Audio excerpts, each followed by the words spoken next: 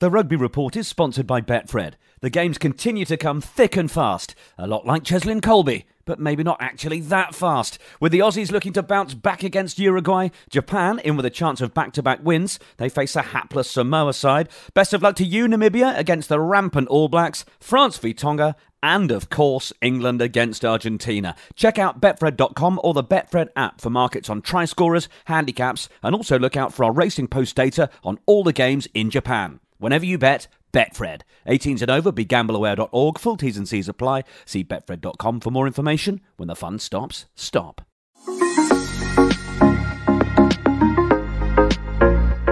The Rugby Report, Japan 2019 with Betfred.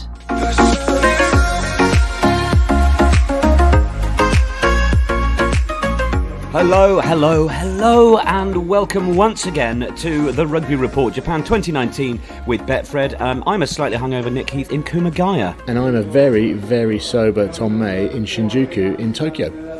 Very, very nice too. I was there not too long ago before I got my train down this way. Shinjuku is definitely one of those sort of Japanese places. I have to thank Will Kelleher of the Daily Mail for this. That sounds superb, like many Japanese places do, with a bit of a Toon accent.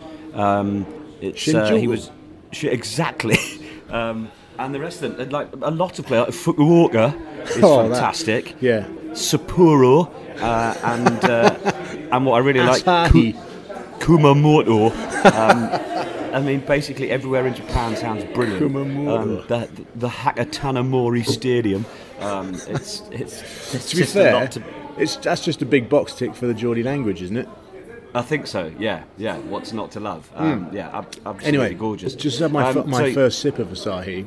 Let's come clean. I mean, you're not just slightly hungover, are you? You're reeking.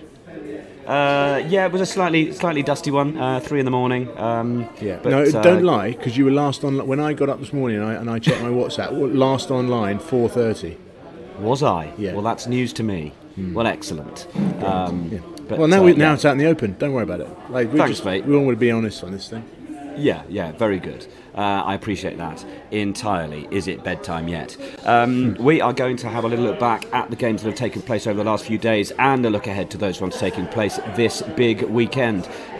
So we sort of ran the rule over Scotland-Samoa, Tom, but you managed to catch up with Rory Lawson, former Scotland scrum-half, and it was worth. I think it's worth hearing what he had to say about the sort of growing confidence of the Scots, perhaps, and what he's making of Japan so far. I'm stood with the mighty Rory Lawson, the only man that's smaller than me in world rugby. Smile on your face after last night. Smile on my face after catching you buffaloing from a taxi as you were showing. It was incredible. Eagle-eyed, I saw a man who was the same height as Japanese, but three times the width, and silver back. So I called it from the cab, and then you continued to buffalo. I'm delighted with Scotland's bounce-back performance. I think it was professional, they executed well, they were clinical, they got the job done. It was a little bit more squeaky bum than I would have liked, given it was 6-7 minutes to go when they actually got the penalty try that led to the bonus point. But I felt that the decision makers stood up, the game plan was right. The guys who came in, Blade Thompson, Bradbury, Ritchie in the back row, did a great job, and it was comfortable. It was a comfortable win. Arguably the most important thing and the most impressive thing was nilling Samoa, because the conditions were horrendous, and Scotland moved forward. It's, I'm not saying that it's coming out, but I'm much more encouraged by that performance than I was after Ireland. I was going to ask you about your experiences of Japan. What an amazing place. Yeah, I think the things that I'll go back with are things that kind of stand out. They're excellent cures. You could stand on a street without any cars on it, but if the red man's a red man, you ain't crossing the road. They're all incredibly gracious, incredibly warm, the nicest people, and so welcoming, and the place is buzzing. It's really an incredible place. Tokyo was great. I've been able to see a bit of the country otherwise. Kobe's been cool, something a bit different. The food's amazing. Yeah. We were just talking earlier after I caught you buffaloing in a restaurant. Like, you go into unassuming little cafes or restaurants or bars thinking that, like, you know, you would never go into the equivalent if it was in the UK or Europe. Plastic model of food outside. Exactly. Point to the picture and hope that something similar comes out. But it's incredible. And I sat in a restaurant the other night. There was a ramen restaurant, and they had one chef in the kitchen who was cooking food probably no more than 2 feet away from me for the 12 people that could fit in the restaurant. And I guarantee you 99% of restaurants like that in the UK with the food standards would be closed down on the spot. But I didn't care. It was incredible. The food was incredible. The hospitality is brilliant. You go into places that there is not somebody in there who is not Japanese, and you get a few dodgy looks initially, and then before you know it, you're arm wrestling them, drinking some sort of spirit that has the bottle has a snake in it. They've got amazing plum wine. They've got decent beer. They're awful drinkers themselves, but my God, they have good fun doing it. Oh, well, thanks for spending a bit of time with us, and I promise you will not catch me buffaloing through a window again. I know there are. You can't make promises you can't keep. Top man. So you've not been caught buffaloing any time since? God. I mean, I was sat there. I went for a quiet meal on my own. I just thought, I'm starving, got to dive in. And this place has been recommended for sushi. I thought, I'll have a quick beer. And then this photo hit me on WhatsApp, buffalo chin it, and I was just like, oh my God, like, yeah, it was on his. Yeah, it was on his Instagram as well. I think his story. I absolutely loved it. I was like, he's done you from a taxi. Yeah, but then he kept on filming me as I was drinking. He was like, buffalo. I was like, piss off, mate. Like, you're doing my head in. I just want to have a quiet beer. I think it's brilliant work from Mr. Lawson. So, a hat tip to him, certainly. We certainly ran the rule over that. So let's look at France-USA. 33-9 to France. Raka, Ficou, Saran, Poirot on the score sheet. And your mate, Yoann Huget, starting things off. Yeah, he's such a good bloke. Look, I think the French, I think that scoreline flatters them, doesn't it, really? It really does. I was there, and I think if the USA had maybe gone for the corner and a try instead of going for the third penalty, I mean, it's all hindsight. You would think that making it a 3-point game with 15 minutes to go would be the right thing to do, but I wonder whether French heads might have dropped. Certainly the French journalists weren't too impressed with the effort. I managed to catch up with commentator Yann Chabenat, who, his tone of voice says it all. Well, I think the pause says it all. Difficult to say that. I can't explain how the French player began the match. At the beginning, it was good, but after the first try, they totally lose the way they play.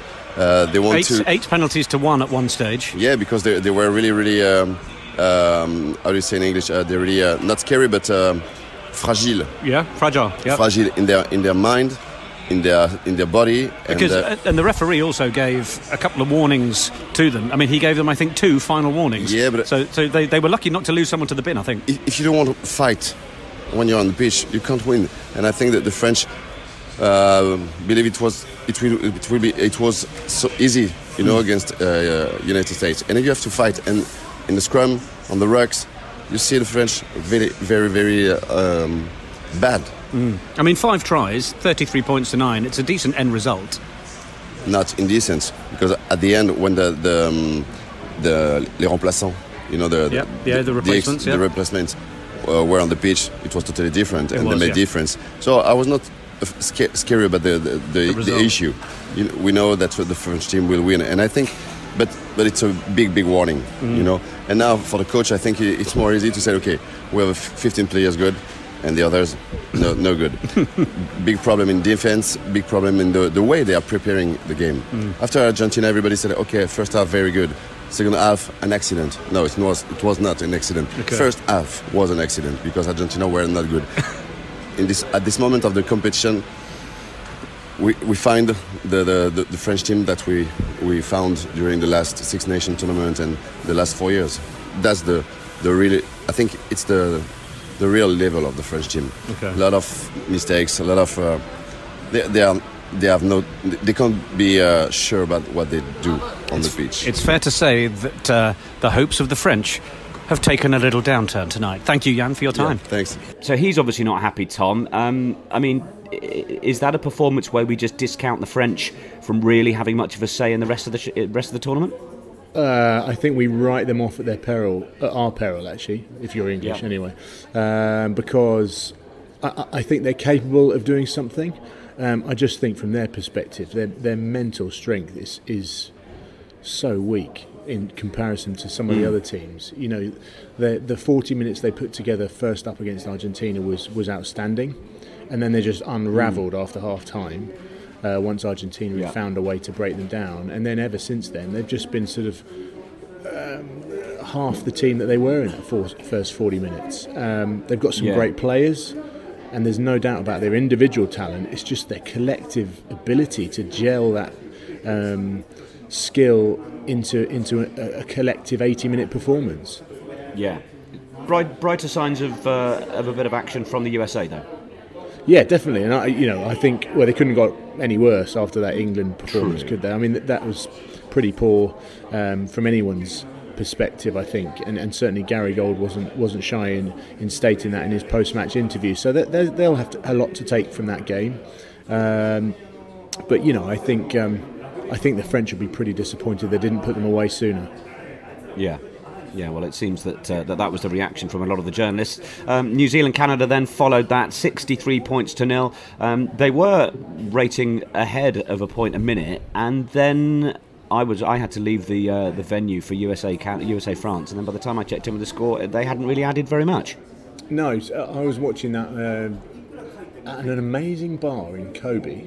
With a couple of other guys, including Santiago Gomez Cora, who loves a barbecue, and we were at this bar and we were just cooking meat outside, watching the All Black Canada game, and they just stopped doing anything. After about 63 minutes, I think it was, basically nothing happened. Ardy Surveyor came on with his goggles and then promptly took them off. After all the hype. Apparently, I mean, given what we experienced in the Mizaki Stadium in Kobe in terms of humidity for England, the USA, and Scotland, Samoa, apparently the humidity in Oita the other night for that Canada game was off the charts. And as soon as he walked onto the pitch, he went all foggy. Oh, wow. Excellent. So those have worked for him really well. I mean, it was always going to be a bit of a cricket score. I think probably the highlight was the hilarious moment Bowden Barrett ran the length of the field and dropped the ball. Dropped it with no one anywhere near him. It's extraordinary, wasn't it? Yeah, I mean, it shows you how greasy his mitts were. Yeah. Do you go with greasy or greasy? I noticed that Joe Schmidt went greasy. Yeah, I've enjoyed you doing it, but I would never say it myself. No. Georgia, Fiji. Fiji winning 45 points to 10. They really took them to the cleaners there, didn't they? Well, that's the Fiji we know, isn't it? And they are now, I think, a threat to Wales, because Randrandra was ridiculously good in horrific conditions in Osaka. Some of the players that we know are world class, i.e. their whole back line, were outstanding. Their back row's ridiculous. Kunatani was on the score sheet. Randrandra got 2. Tuasova got 1. They were all running them in. And the old Godzilla, he managed to get one over for the Georgians, but they properly had it handed to them the other day by the Fijians. I think that will give them a real boost before they take on Wales. I think that's next Wednesday, is it? TBC. Yes, I'll have to look that one up. But that's it. Well, it'll have sent a little ripple through the Welsh camp, I'm sure. What a game that is to look forward to. Ireland against Russia. The Irish were struggling to really get the points scored. I mean, I know a team isn't going to roll over. We sort of made that discussion in a previous pod. But I mean, Italy had scored nearly 30 points against Russia inside about half an hour, and the Irish were. You pissed off a lot of Irish fans, didn't you? I did, didn't I? When I put that out on Twitter, but the reaction told you how anxious they are that their team isn't performing. Yeah, look, I was commentating on that one again in Kobe. I feel like I've spent a lot of time in Kobe. I was commentating on that one, and you just felt towards the end of that first half, the Irish were capable of running away with it. The Russians got to the change rooms after 40 minutes in just about the nick of time, managed to get themselves sort of galvanised and back together, and actually the defensive performance in the second half was outstanding. I thought Guy San at 10 had a brilliant game. He's normally understudy to the regular fly-half, and I was chatting to Lynn Jones after the game, which is always your old good. Mate from London Welsh. Yeah, well, he signed me for London Welsh, then buggered off. But he was interesting to chat to about the Russians, in that it's consistency that they lack. So they can put together good performances, but they then, they can't back that up. But I think they've got progressively better through these first 3 games, and I think that shows you what the exposure to playing against the top teams does.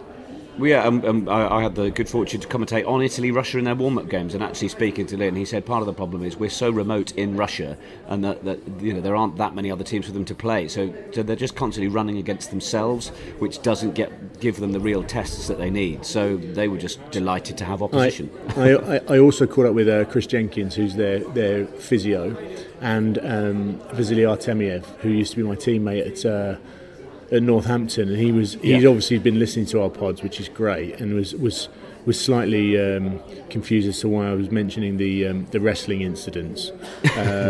But chatting to him, he's such a great bloke, and he honestly, his post-match interviews, they must go down as some of the best post-match interviews we'll ever see in rugby. I mean, that he's so enthusiastic. He was beaming from one side of his face to the other during the national anthems. It's so good to see someone that he knows he's going to be on a losing team, but he cannot wait to play in the game. With his lovely Dublin accent as well. Which is, that's a bit weird, isn't it? Which is always excellent. That's not weird, it's just horrible. Yeah. We've covered that, I think. So let's have a little look ahead. As we're recording, South Africa-Italy is about to be played. So we've sort of covered that a little bit. Did you have anything to say sort of about the importance of Steyn, Pelledri and Parisse? No, I just think they have a big role to play in trying to stop this South African machine. Yeah. I think from their point of view, they're pretty much done and dusted, aren't they? They've got 2 horrendous games to back up this pull with. But they can make some dents in those 2 teams, I'm sure, and that's what they'll be looking to try and do.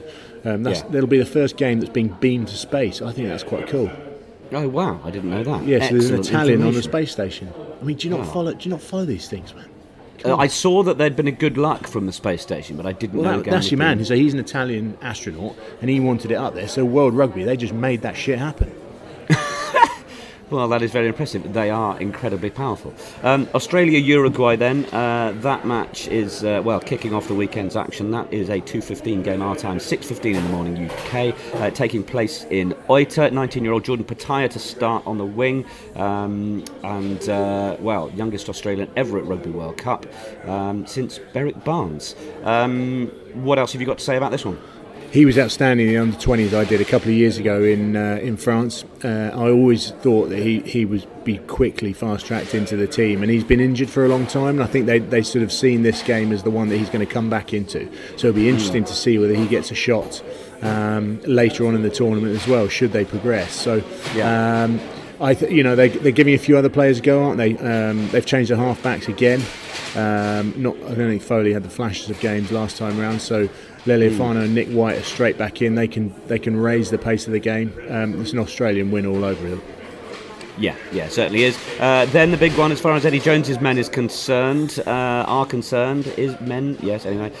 It is 5 o'clock our time in Japan. It's a 9 a.m. one in the Tokyo Stadium. If you're watching back home, Nicolas Sanchez left out of the squad, which that's mad. I can't get my head around that. Says a fair bit about his form. And the old veteran Benjamin Erda Pigetta, who, as you've noted here, 12 caps in 12 years. That's absurd.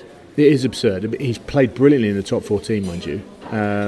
He's got a very much more structured game. A nice left foot off out of hand and off the floor.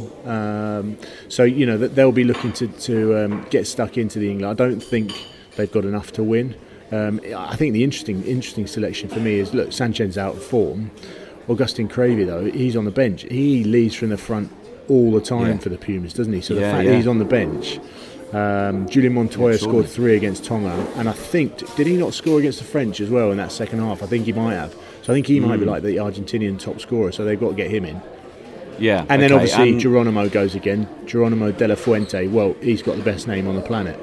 Yeah, certainly. And England fans will be pleased to see the likes of Jack Nolan and Mako Vunipola on the bench. Is this Eddie's strongest side to date? Definitely is.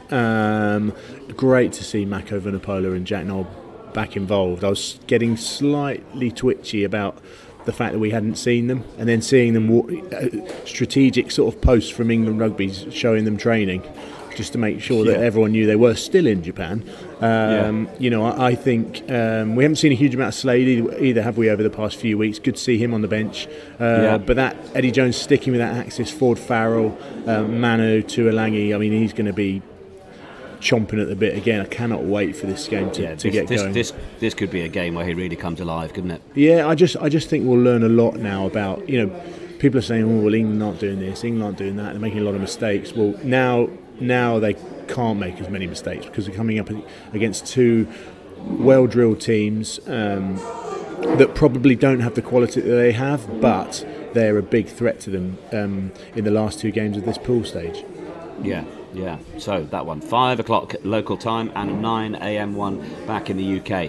Then we have Japan Samoa, which is a 7:30 evening game here, 11:30 UK. That one in Toyota City. Michael Leach is back in, but Lapis Labuschagne stays as captain. Atsushi Sakate makes his tournament debut with Shota Horie, who is a bit of a starman hooker. He's going to be on the bench. 2 changes to the side that beat Ireland. It's going to be a fascinating one for Samoa. Well, alongside Geronimo de la Fuente, definitely Wimpy van der Vault, and Lapis Labuschagne definitely come 1, 2, and 3 for those top names in the tournament. Samoa. I'm wondering how Labuschagne would work in a Geordie accent, but it's quite a challenge. Lapis Labuschagne. No, where was that from? That was the outskirts of Glasgow, I think. Lapis Labuschagne. It's definitely going to be Lapis. Yeah, it sounds like I'm off to the strippers. Yeah. Not that I've ever been. I've only been once, and that was in Argentina. I got locked in and we couldn't get out. I actually got terrified. Never been back since. It's another story. Anyway, I'm really looking forward to seeing the Japanese go against Samoa in Toyota. Well, not only is it a mental stadium, I mean, it's ridiculous. But I can't wait to just be in a stadium where all of those Japanese fans are. I think it's going to be outstanding. I think is this the potential banana skin for the Japanese? Yeah, because they've done the big one, haven't they? They've toppled Ireland, and now they'll be absolutely buzzing. But if you think any other team could be more humble, you probably couldn't find one in this World Cup. Yeah. So that certainly plays to their advantage. I think they'll be well drilled. I think they'll play at pace again. I'm just not sure Samoa will have anything like the fitness to be able to cope with them. Yeah, well, I think that is certainly going to be the key. Even if Samoa, bring the physical challenge and might knock a couple of the Japanese off, they are just going to run rings around them. And as we saw in the Scotland game, you've just got to hang in there with them until they fade away, haven't you? We then have New Zealand, Namibia. That's just going to be one-way traffic. They will be waving in the tries there. Point a minute again. Yeah, I watched that game in the Olympic Stadium in 2015, and it was just a procession. And then a little look at France against Tonga. That one is a 4:45 game, 8:45 in the morning UK in Kumamoto. Down in the south of Japan. It's really satisfying, that one. France making 11 changes. I like you've written on our notes here, do they know why? Which is wonderful. We'd have to send a little email to Jacques Brunel. Mate, do you know what you're doing? You got any idea why you made those changes, Chief? Yeah. Just fancied seeing some in different fact, blokes. I do. Yeah. Third different halfback pairing of the Rugby World Cup. Baptiste Saran getting the score against the USA. Camille Shah, Gabriela Guitone and Raka are the only 4 retained. You're disappointed Dupont's not playing because you won't see him in the buff on the online again. on TV. That was unbelievable. What is he doing? Do you know what? Around starters while the rest of his team are about to run out? I actually found a screenshot of that, so I've forgotten to WhatsApp it for you. It's all right. I've got the video, mate. It's fine. Oh my, you're so. I bet you had that on the onsen. Oh, that's for a different it's podcast. Slightly frowned upon, I think, arousal in the onsen. France is second in Pool C, so they will fancy their chances. But of course, we know that if England win on Saturday, that they will qualify. Yeah, I mean, look, I think England are looking pretty strong, aren't they? In that pool, given the other performances from those two teams, it'll be really interesting to see what order all these teams start to finish in now. We'll get into that point where we've got through some of the fixtures that probably we know who's going to win, and now these get really interesting no matter who's playing, because actually you start to find out who finishes where.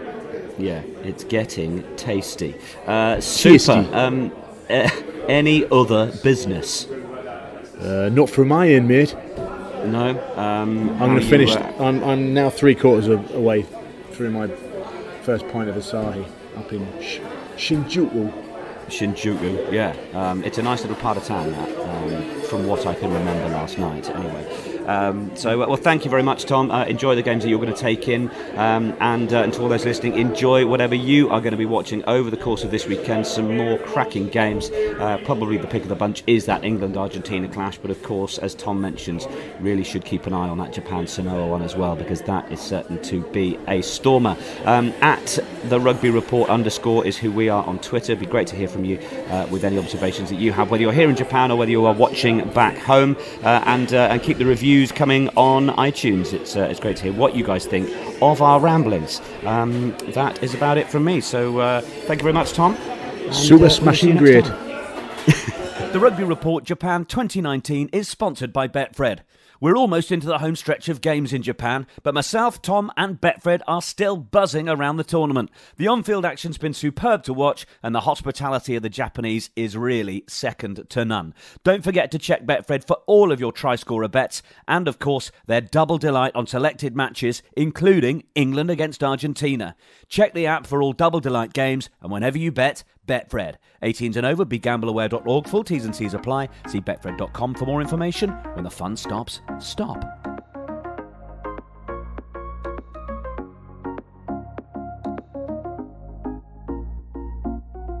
This has been a Rugby Media production.